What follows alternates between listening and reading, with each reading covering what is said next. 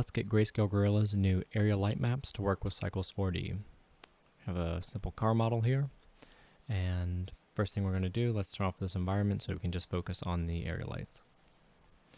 Now you don't want to use a Cycles 4D light. Mapping a texture to that caused my system to crash a couple times, so I had to figure out a different way. So the first thing you're going to do is add a plane, set the orientation to Z+, come down here to go Create, Cycles 4D, Surface, Emission Surface.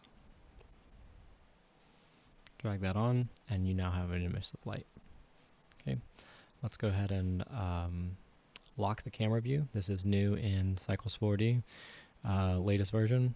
Click on your camera, and then you can click here and it will lock to that object. So now you can come out of your camera here and it stays locked in your live viewer.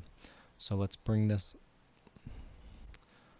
plane all the way up, and we're going to make just a giant softbox up top.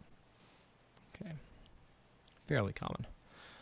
Okay, so right now we can see if we click back on this camera and unselect it, or click off of it, sorry, and it will now update back to where. So let's look at that and make sure that we're actually mapping a texture to that.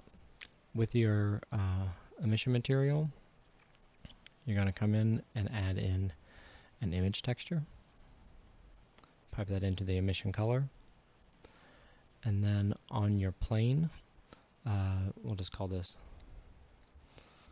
light.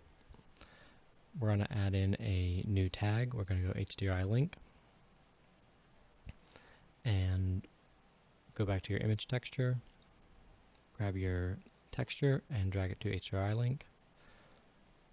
Click on HDRI link and then launch browser, and you now have the if you have everything installed correctly, you now have your area light maps. Now if you just click through these, they will all show up. So that's a pretty quick way. You can see they're stretched here because I actually stretched the this plane out rather than expanding it. So we can fix that, or we can just leave it as it is for now. So let's say we wanted to go with this. Let's go back into our camera.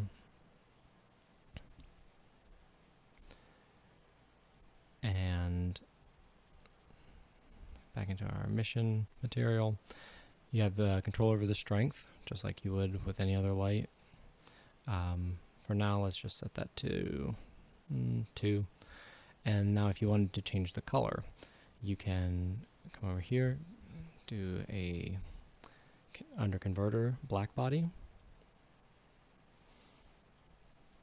You're going to add in a mix RGB node. Have your light texture going into the bottom, have the black body going into the top, set the factor to 1, and then you're going to multiply that. So now that your black body color is being multiplied over top of your light. Let's set the temperature to, maybe we go a little cooler on it.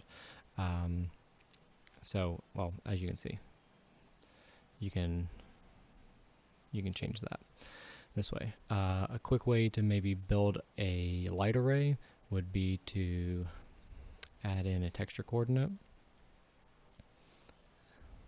and a mapping node.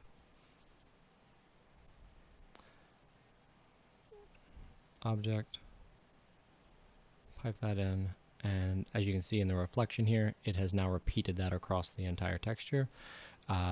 This is like quick, dirty way. I wouldn't really, you don't have a lot of control over it, and you can scale things, but it's going to be disproportionate and probably not as as much artistic control as you would get by using Chad's version of using the cloner.